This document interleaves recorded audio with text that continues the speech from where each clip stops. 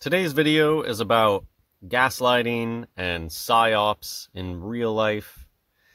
These things are not only done by the government and the media, they're the entire Baffo club. You know, the George Carlin, there's a big club. It's a big club. There's a lot of these people. They're all over the place. They're the ones who throw hand signs. They're the ones that are so excited to tell you about how orange is their favorite color. They'll work for 33 years and then retire and then tell you about how they worked someplace for 33 years. Anyways, this group of people, psyops are just part of the game they play. And I think sometimes they just learn about the shady things that their group does. They watch it happen and then they decide to do it for themselves. I don't know, but it's so common, and probably everybody has witnessed some sort of psyop before that happened in real life, that maybe just when it was happening you just felt weird surreal feelings and like, is this really happening right now? Or sometimes I'll hear about, oh, I was standing around and I was overhearing this conversation that was going on, but it sounded like that conversation was like purposefully really loud so that I would hear it.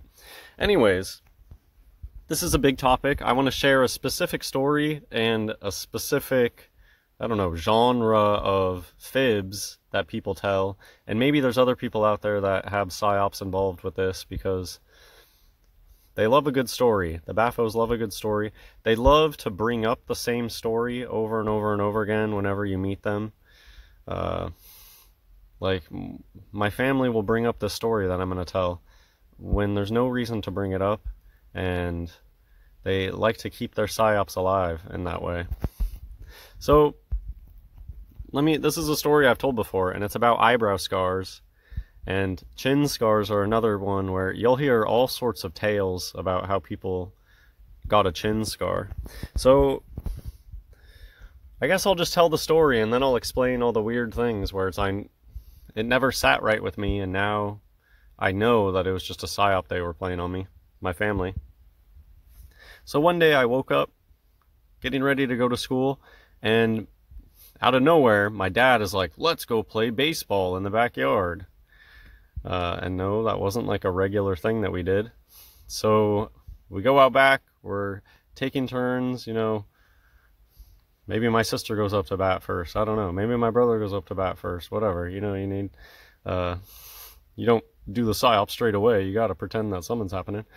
And then, you know, it's my turn up to bat, and I swing, and allegedly I hit my brother in the head with a baseball bat. And then we went inside, and there was allegedly blood and something like bleeding into a shoe. My brother was bleeding into a shoe, and at this moment it was like, well, time to go to school, now go. And then me and my sister were hurried off to go to school, and that was it. And how does that make any sense? There's so many parts of the story that make zero sense, and I never felt bad about it because I always had odd feelings about this situation. I just didn't, you know, who thinks that their family is performing psyops against them? I didn't even know what a psyop was at that age. And so I'll just walk through it. Yeah, we never played baseball in the morning. That wasn't like a thing. So why are we playing baseball this morning? I feel like my dad was behind me when I was pitching, and he probably just like grabbed the bat when I swung backwards and was like, oh, you hit your brother. Because, I don't know, this was so long ago. I vaguely remember like a feeling when I put the bat back, but that could have easily just been my dad like grabbing the bat. And I don't think that I was swinging like crazy hard, but, you know, I guess head injuries are possible. The shoe thing was bizarre, and nowadays I just imagine that it was just ketchup. They just like had a bunch of ketchup available to pretend to be blood. And it doesn't make any sense to have a crazy event like that happen and then ship you off to school straight away. that doesn't make any sense. If there really was a family emergency like that, then school would wait. If you really bash somebody in the head so bad that they're bleeding out and they need to go get surgery, then yeah, I don't believe you're gonna just send your kids off to school immediately right after that happens. So that's, looking back, I know it's a bunch of BS, but I guess it gets deeper than that, because this whole event is something that happens all over the place to cover up a specific type of scar that a certain class of individuals get. Have you ever wondered, like, whoa, what's up with, like, everybody, all the, you know, I'm trying to think of the word, like the famous, but, you know, locally famous, the popular kids. All the popular kids get braces and stuff really early, and it's like they all get churned through the same machine of getting things done. And some of them are open about getting things like nose jobs done in high school and stuff like that, but that's not really super common. But a lot of stuff goes on behind the scenes, and you just don't hear about it. And it's eyebrow stuff, chin things, and neck shavings. So I know my sister was going through that stuff, and they would blame it on strep throat, because I know that I would try to get sick, because I hated school, and so she would allegedly be sick with strep throat. And it was weird, because when those cases happened, it's like she didn't even sleep in her room. She was sleeping in my dad's bed for some reason. So that was weird. But I would, like, drink from her water secretly to try to get sick, because it's supposed to be highly contagious, and I never got sick. So I don't even think she had I think it was strep throat. And anyways, back to the baseball story. That's the eyebrow scar thing, because right after that, so allegedly, I go to school and I come back, oh, your brother got plastic surgery in his face. And it's weird that they'll come out and tell you stuff like that. It's like, why wouldn't they just say that he got, like, his face fixed from being smashed with a baseball bat? It's like, specifically they mentioned plastic surgery. And yeah, he has an eyebrow scar, like so many do.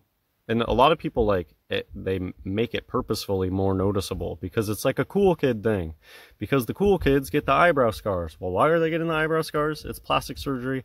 It's an eyebrow implant. And I also remember, so this must have been when they started my brother on his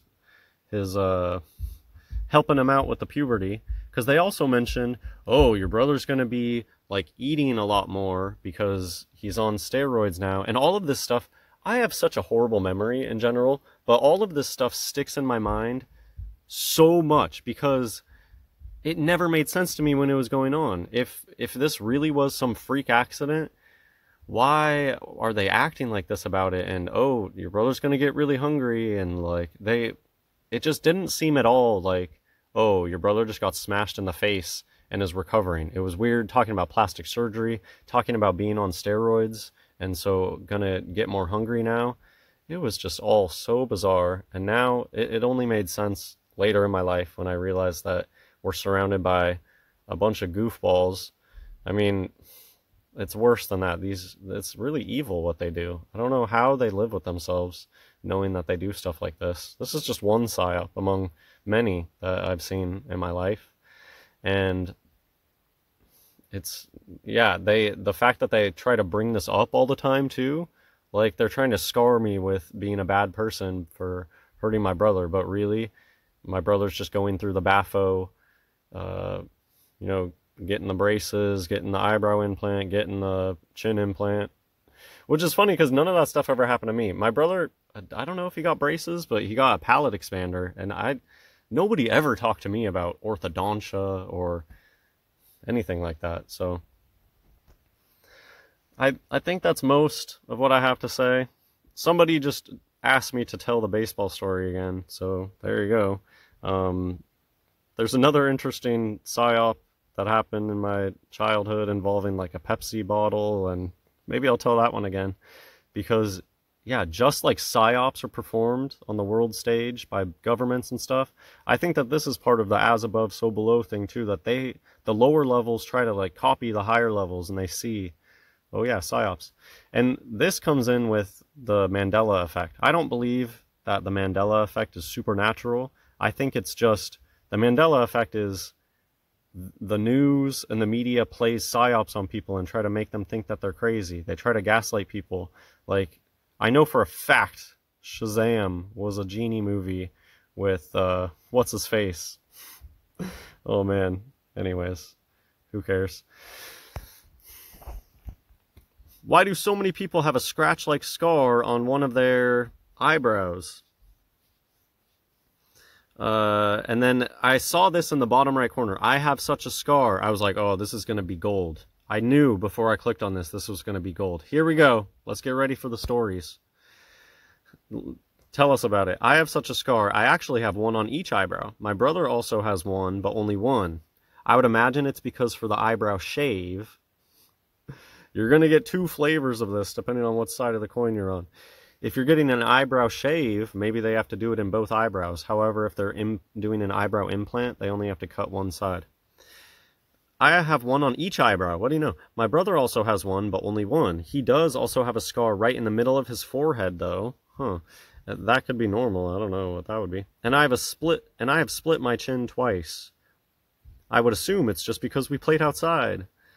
Or just played in general. I can't remember what all our scars are of, but one of my eyebrow scars is from rollerblading. I had my blades on and my brother was on his bike. We decided to tie our mom's dressing gown rope around the seat of his bike and then around me. My brother obviously went riding like a lunatic around the streets, pulling me behind him.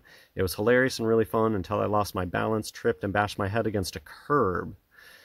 Yeah, I don't believe the story at all. I think this is just a stupid story that they came up with. A lot of times these people, they just come up with stupid stories.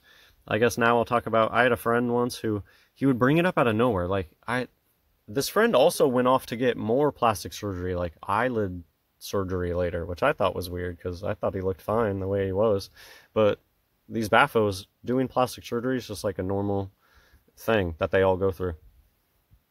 He would bring up like, oh, I got this chin scar from, it's like, dude, I never asked you. I didn't even notice, first of all. I didn't ask you about it. And he had some story about passing out in the bathroom, and that's why he has his chin scar. And yeah, again, I was like, I didn't ask. Why are you telling me this?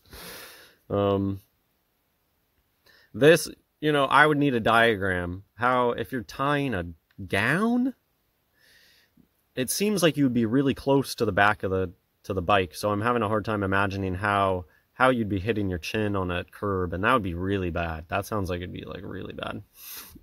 Not just like leaves a little scar. Or the time we dared each other to ride our bike straight towards each other and not stop.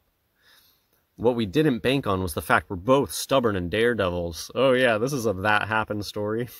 Neither of us stopped or swerved out of the way. We collided and I flew off my bike into the air and straight over the top of the crash and landed on the floor and passed out. More scars added to the list. This is just my assumption based on my own scars, my family scars, and my observations. Man, just a family full of scars.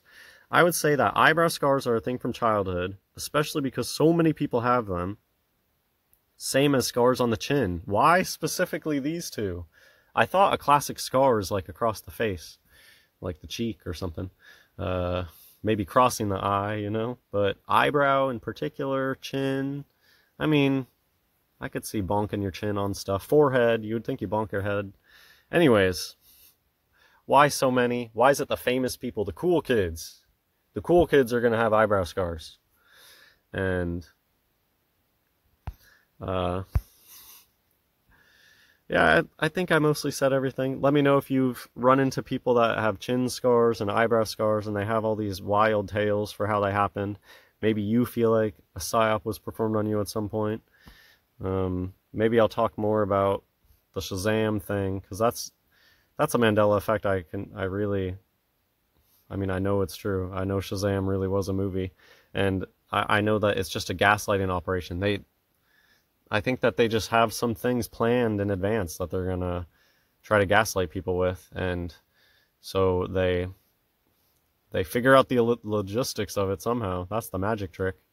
And things like, yeah, Mandela, I think that they just have planned in advance. Hey, we're going to kill him here, but it'll be kind of quiet about it, and then we'll do it again later. So make people think they're crazy. Wait, didn't he already die? So that is it for this video. Hope you enjoyed. God bless everyone.